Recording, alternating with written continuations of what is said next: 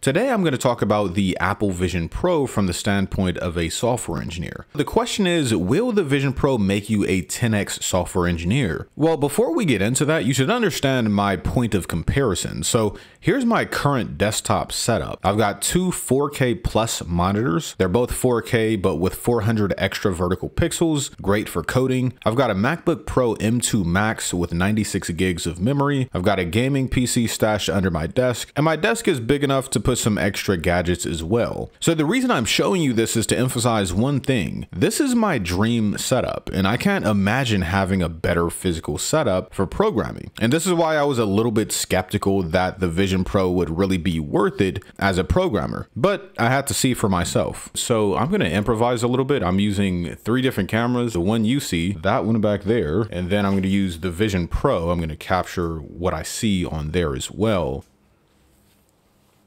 Here's what it looks like from my perspective, right? I could see my monitors, and right here I can see the code. But so first of all, the pass through, it's decent, but it's not that great. I noticed that for me, if I take off my headset, this text is fairly, it's not large, but it's a decent size. If I put on my headset, it starts to get a little blurry. It's readable, but it's still kind of blurry. And if I move my head around, there's some motion blur, which makes it difficult to read text. So if you're going to use the pass through view to read code, you got to make sure your head is really stable so that there's no motion blur. But for the most part, you're not going to use the passive view, you're going to use the virtual display. So here at my control panel, I just go to Mac Virtual Display, Ryan's MacBook, give it a second to connect. And boom, there we go. Now we got a big old virtual display. Now, if you notice, my 2 monitors here are, they went completely black. So now I can't even use these. So this is one thing. It's like I have this dope 2 monitor setup, and it's pretty much useless as soon as I put on the Vision Pro. Now I have one virtual desktop.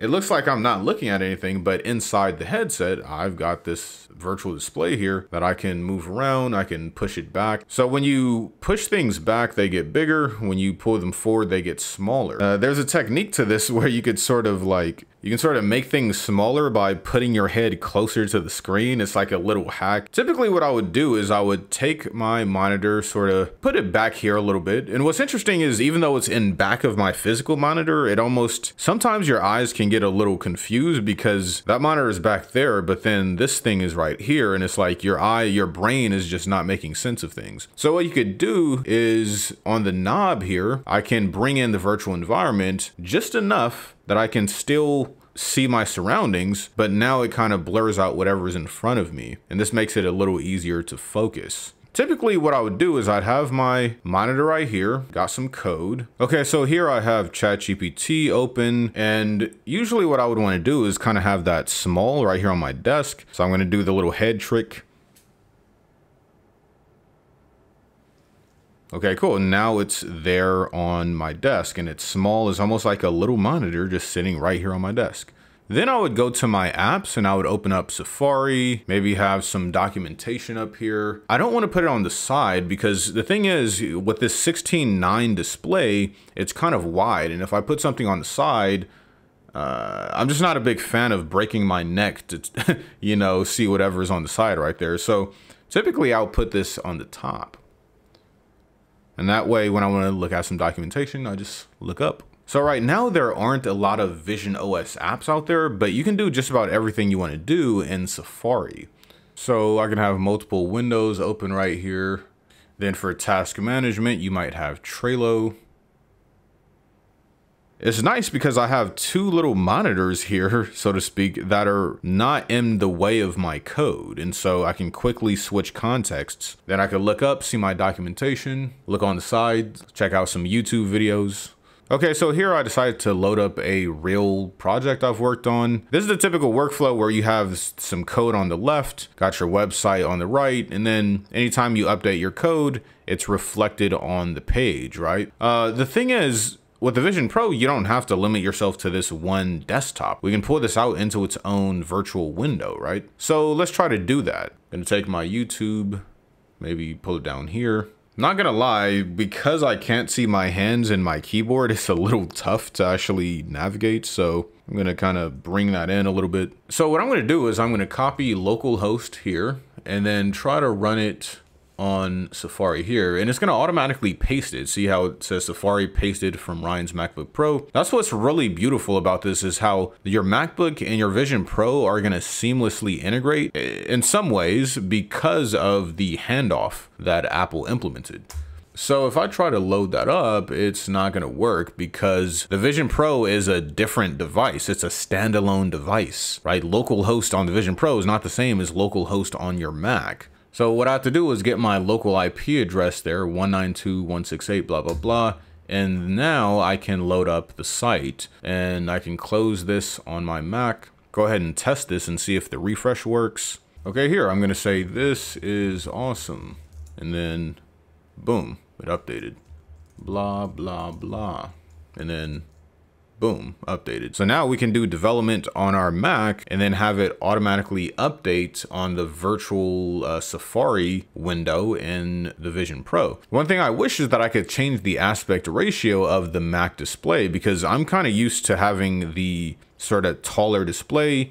It's kind of narrower, so I don't have to break my neck every time I want to look up to the side. Instead, what I might end up doing is just sort of shoving that to the side there, and then moving my display like that. But that's kind of wonky though, right? That's the only gripe I really have with this experience, is that the 16:9 display is actually not necessary when you can have multiple virtual displays. It's much nicer to have these narrower sort of displays. Even for Trello right here, I could change it like that so that it takes up less space.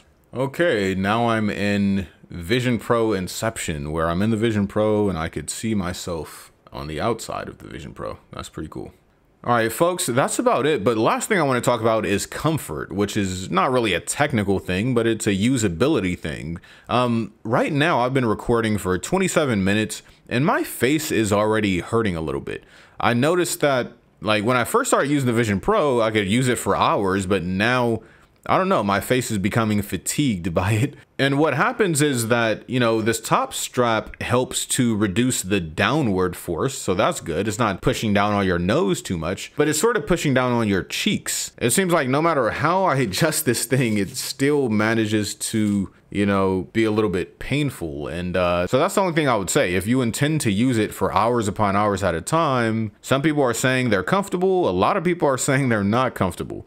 So it's something to kind of be wary of. Right now, I don't consider my Vision Pro to be my primary, like, development environment. Having all the virtual windows is great. The thing is, my home office setup is already comfortable. I don't need to wear anything on my face. I don't really feel the need to have a bunch of windows open at a given time. I'm kind of a minimalist. If anything, I only want to see one thing at a time because that helps me to focus. So I don't know. I think all of this is cool in concept. But for me, my Vision Pro is more something that I use for fun as opposed to something I use for productivity. But that's just me. I would say for folks who don't have a dual monitor setup with a big old desk and all that, if you have a smaller working environment, the Vision Pro is great because now you have this infinite space of virtual apps and whatnot running. Whether your productivity increases because of the Vision Pro entirely depends on what your non-Vision Pro setup is like. For some people, it'll be a major upgrade, and for other people, all right, I'm gonna go ahead and take this off now.